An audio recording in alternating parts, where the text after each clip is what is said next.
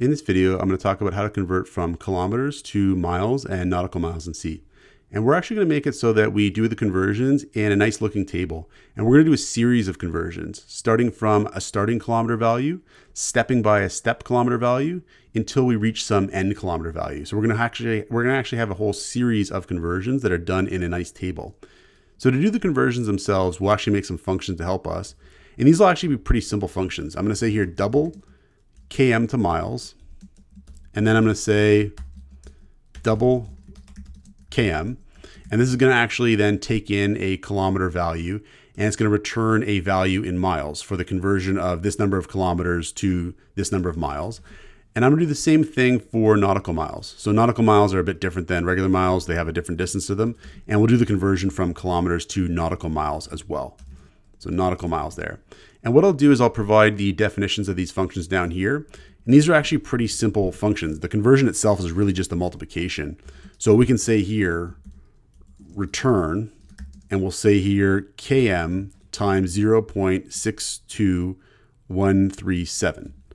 And then I'm going to do a similar thing for nautical miles, where I'm going to say return, and we're going to say km times 0.539957. And these will give us reasonably accurate conversions from, kilometers to miles and to nautical miles here. And so that's our functions there to do the conversions. Now what we're going to do next is we're going to have the user enter in a starting point for the conversions, an ending point, and a step value, and then we'll output the results into a nice table. So we'll do a whole series of conversions.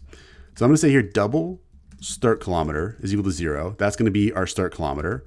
We're going to say double end kilometer is equal to 0. That's going to be our end point of the conversions. Double step is going to be the step value by which we step each time we do a conversion. And I'm going to say here double current kilometer is equal to 0. And that's going to be our counter value. It's going to keep track of what conversion we're doing currently when we output these results into a nice looking table. Now, we're going to let the user enter in the starting point, ending point, and step values. And we'll do a little bit of input validation when we do this, because it makes no sense to convert negative kilometers, right? There's no such thing as like negative 20 kilometers. So we'll actually have the restriction that whatever the user enters, it has to be greater than 0 for certain values. And for other values, it can start at 0. For start kilometer, it can actually start at 0, and that's okay. Like we could start doing conversions at 0, because 0 converted to miles would just be 0 still. So we're going to say here do. We'll say printf, we'll say enter the start km value. Well, maybe we'll just say enter, we'll just say start km value. We'll just keep it smaller. Start km value like this. We'll say scanf, we'll say %lf, and we're going to store the result into start km. And then we're going to actually check to see if what was entered is at least 0. Because if it's not at least 0, we don't want to use it.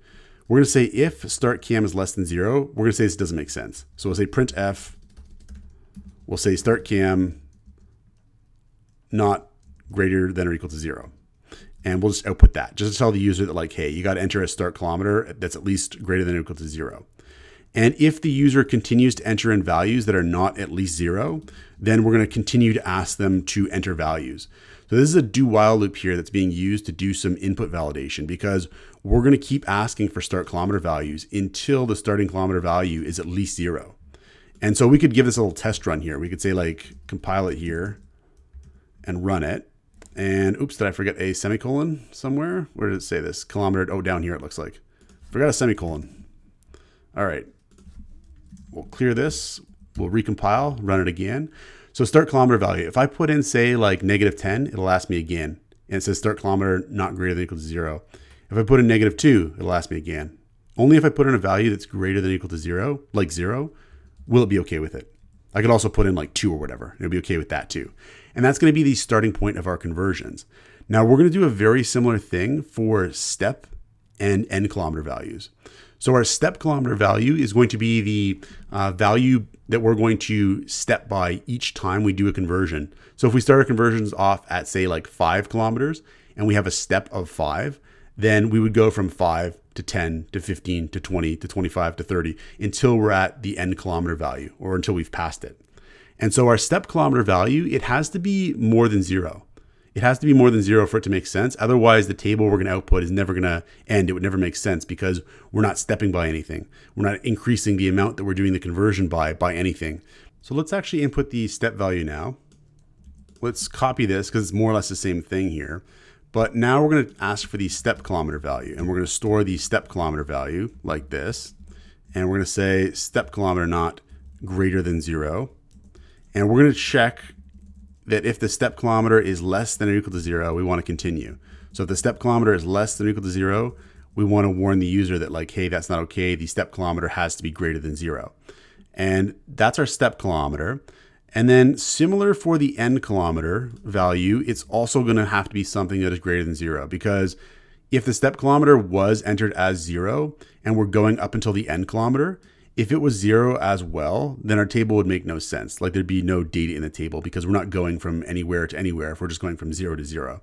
So the end kilometer is similar to the step. We're going to say end kilometer, and we'll input the end kilometer just as we're doing the same, just as we are the step kilometer here. And then we'll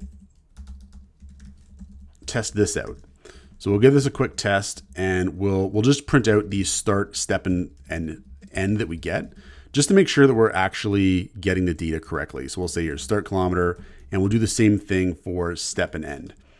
And whenever you're writing code, it's always okay to just sort of output some incremental results, some partial results, just to make sure that you're on the right track before you continue with the rest of the program here.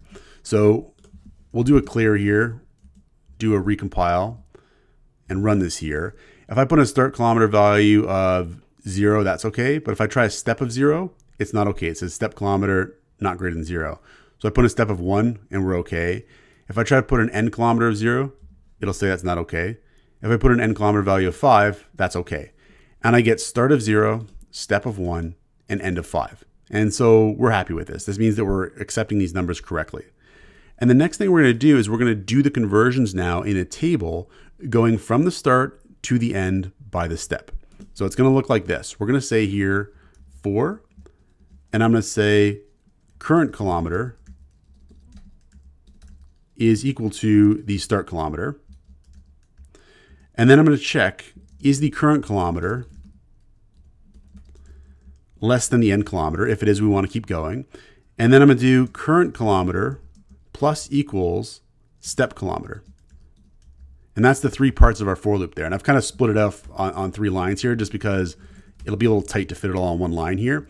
But that's the 3 parts of our for loop. Is here's the initial condition here, here's what we're checking, and here is the incrementation that's going to happen each time. And we're going from the start value until we reach the end value, and we're stepping by the step value each time here. Now to make the table nice and pretty, I'm going to do some printf of some new lines here. So I'll say printf new line, new line, new line. And I'm going to printf the headers now. So I'll say printf, and I'm going to say here kilometers.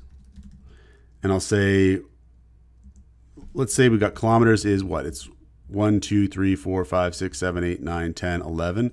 Maybe I want to make the column here 20 spaces and left aligned.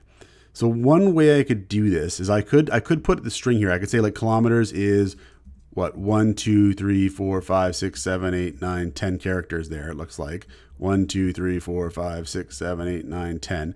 Okay, so 10 characters there. I could say space, space, space, space, space, space, space 10 times, right? And give myself like a 20 character column there.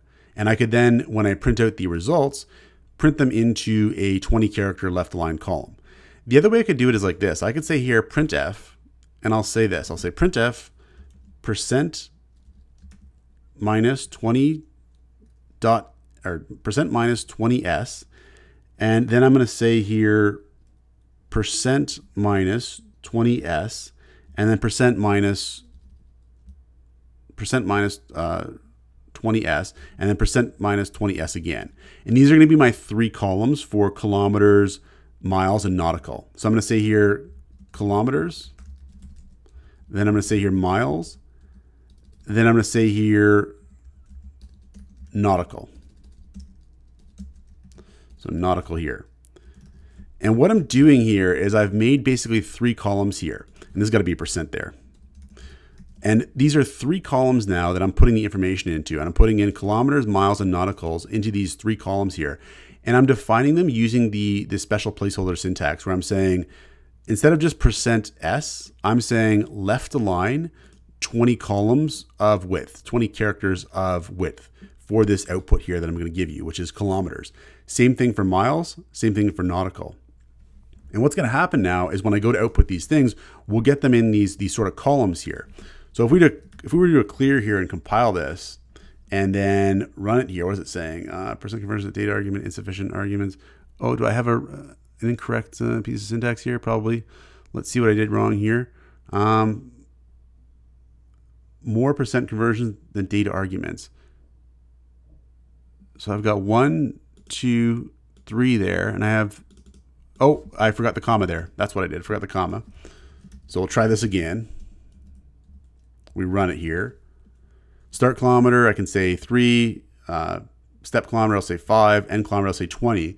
But what I'm gonna do is I'm gonna make this bigger now so I can see the columns properly.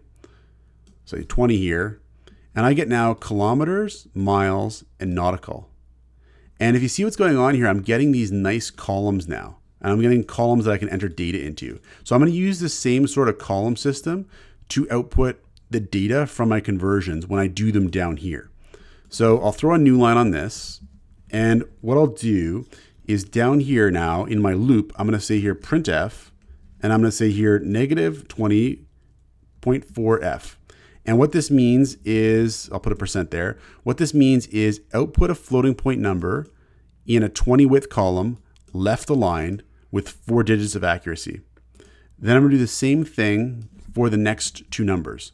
So same thing for miles, same thing for nautical miles. And what I'm gonna do is I'm gonna then output the current kilometer. So the current kilometer, output the conversion to miles. So I'm gonna say km to miles of the current kilometer. And then I'm also going to do the conversion to nautical miles. So km to nautical miles of the current kilometers as well.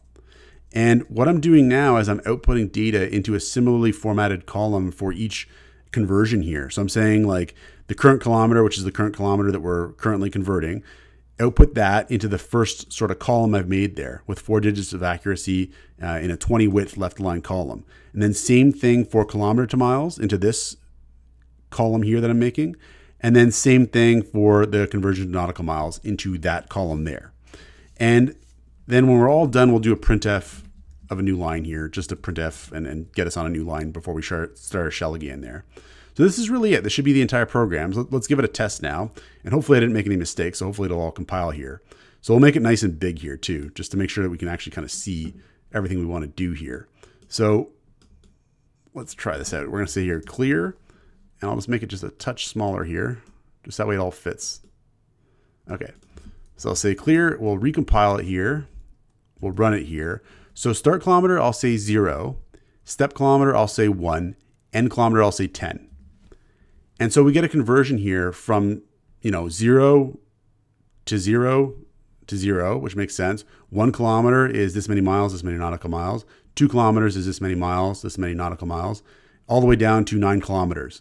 And so we go up to, but not including our end value. So our end value is when we stop, basically. And here we've got now a nice table of conversions.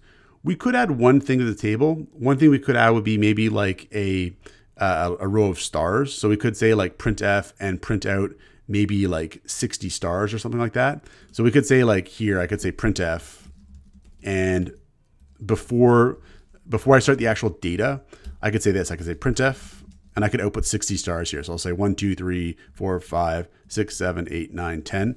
And I'll output this, we'll say 2, 3, 4, 5, 6 times. And this will just give us kind of like a nice looking kind of header display here.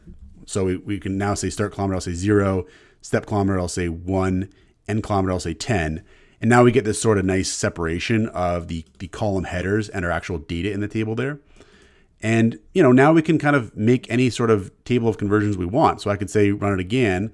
This time I'm going to say start kilometer value of 0.5, step kilometer value of 0.1, and end kilometer value of, we'll say 2.3. And now I get this whole table of results here. So I get from 0.5, stepping by 0.1 each time, up until but not including, you know, our end value there, which is 2.3, right? And so now we have this nice table of conversions here. We can kind of modify it depending on what we need. So if I needed to go from, you know, a start kilometer value of 100 to, we're going to say maybe 500 stepping by 25, we can do that. So now we have, you know, another table of results here going from this starting point value to the ending point value, but not including it. And we're doing the multiplication here each time to get miles and nautical. And we have this nice table of results. So this is just an example of converting from kilometers to miles and nautical miles and putting the results into a nice table. Check out portfoliocourses.com, where we'll help you build a portfolio that will impress employers, including courses to help you develop C programming projects.